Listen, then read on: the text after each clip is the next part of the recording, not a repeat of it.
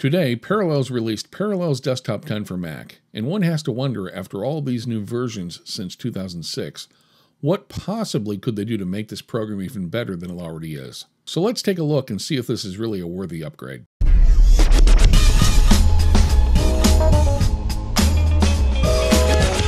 One of the hallmark features that made Parallels Desktop for Mac lead the Mac virtualization space over VMware and VirtualBox has always been their seamless integration with Windows.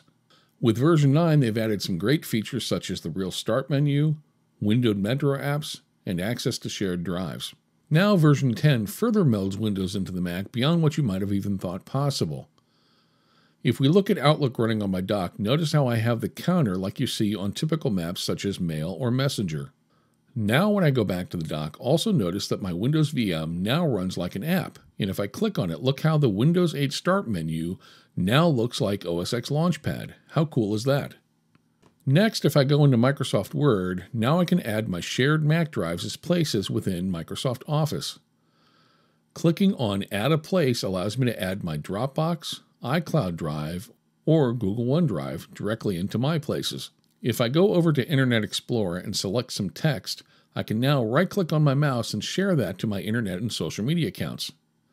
Going back into Windows, I can now drag and drop a file between Windows and iCloud Drive or explore the drive with Windows Explorer. One of the game-changer features of Yosemite, in my mind, is continuity. If you're not familiar with this feature, it is one that allows you to make and receive calls from your Mac as long as your iPhone is on the same wireless network.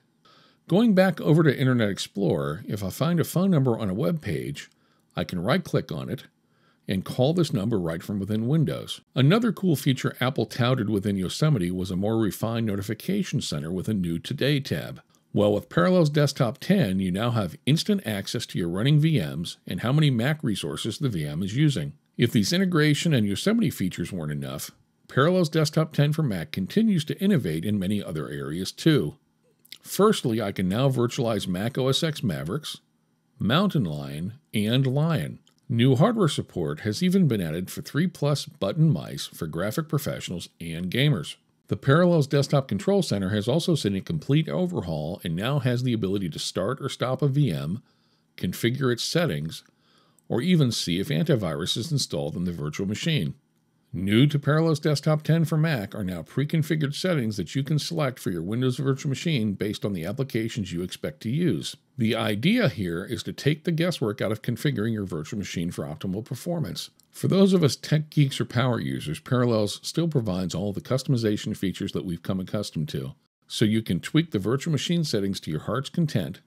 Plus, if things get squirrely, you now have a new feature to Restore Defaults button to bring all settings back to defaults.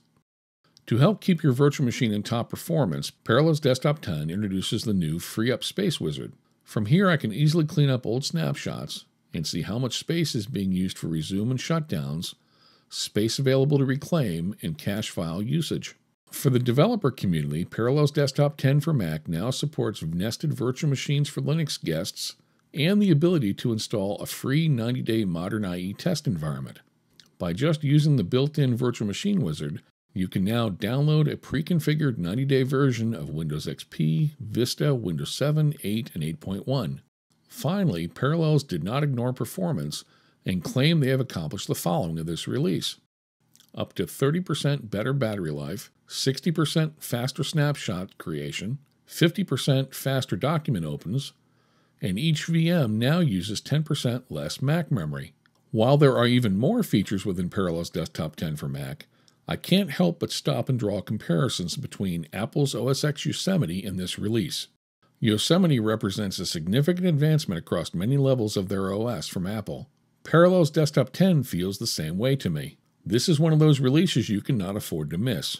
If there was any doubt Parallels could not further innovate a mature product, well, think again. I hope you liked this review of Parallels Desktop 10 for Mac.